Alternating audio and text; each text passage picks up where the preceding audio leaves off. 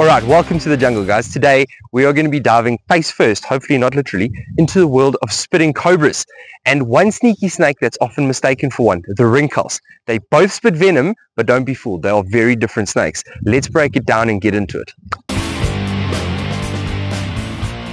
Okay, so first up we've got the Mozambican spitting cobra. Okay, now he's not spitting at us at the moment. He's turning around, coming back at me now.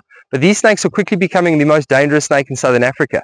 They often bite people while they're asleep. So they'll come into houses in search of rodents, things like that. And a lot of the informal settlements, people are still sleeping on mattresses on the ground or on beds that don't really have a base or anything. So these snakes are coming in, trying to find rats, and then crawling through the beds. People roll on top of them and they end up getting bitten.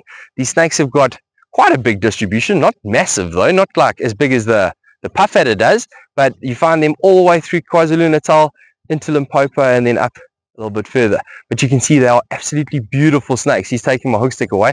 Bex, let's go down just so I can get my hook stick back from this big guy or girl. I don't actually know what it is. But common identifying features: from the top you can see it's just a brown snake. But at the bottom, and when he spreads his hood up, you can see that nice, beautiful pink belly. So that's a good way of identifying one of these guys. And then obviously the size. Another thing that I noticed with these guys that you don't really see with too many of the other brown snakes like this is that each one of the scales almost have like a black outline around them. So if you're looking for some identification marks, that's probably a good way. Now this is a reasonable sized one. They don't get too much bigger than this, but on average they'll be around a meter and a half. But quite a common snake and very ready to spit, although we've got quite a well-behaved one here. Now, spitting cobras are true cobras in the Niger genus, and yep, they're just as spicy as they sound. When threatened, they'll flare up that classic cobra hood and spray that venom directly at your face. It's like snake pepper spray.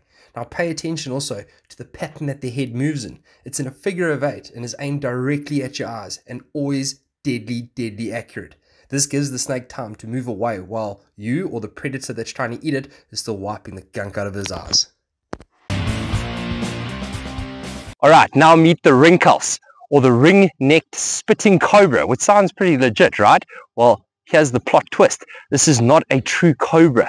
He is in his own genus known as Hemochartis. So all the cobras will be in the genus Niger. That's like being invited to a cobra party, but sitting at your own table. Now, he has all the exact same kind of appendages that a cobra would. He spreads a nice big hood, as you can see there. He's about to spit at me.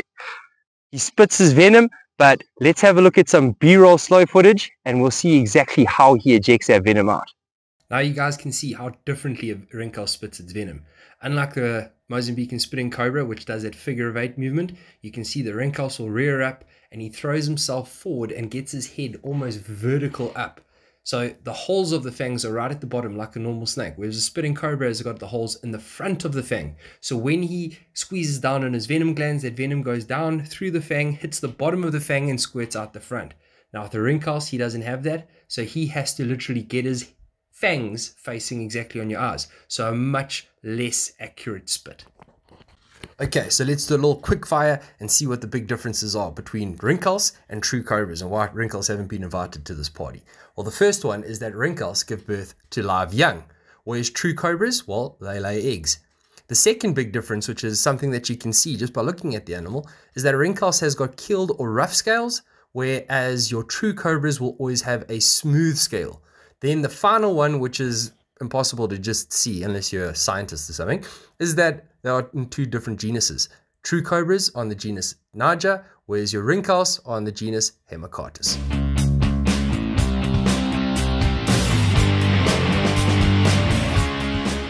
Okay, now when a Rinkhals is cornered, not only can he spit his venom, but he can also pretend to be dead like he's doing now. We're talking tongue out the mouth, limp body. He even lets a little bit of a musk up, and my nose is nice and blocked so I can't smell it as bad. So it makes him smell like he's dead. So he's like the ultimate snake actor. He could audition for a play on Broadway, this guy. But we're talking when you roll him over, he'll bring himself back up, there he's alive again. But as soon as we put like a little bit of pressure and poke him, as you can see, he's going to roll over, stick his tongue out, act like he's dead, let off that bad smell. Why does he do that? Because then the predator that comes along that wants to eat live prey smells disgusting smell and sees a dead animal, thinks it's rotten, leaves him off. Once he walks away, Rinkhals carries on going where he needs to go. How cool is that? Okay guys, so that's our Rinkhals versus spitting cobra video. Now, as you can see, there's a lot of differences, but at the end of the day, watch out, Becca, we still got a Rinkhals out here. At the end of the day, if it stands up, spreads the hood and spits at you, it's going to be dangerous. So you don't really need too much to identify. As long as you understand that when something spreads the hood like that and it's spitting at you, it means he does have venom. Okay, I hope you guys enjoyed that video.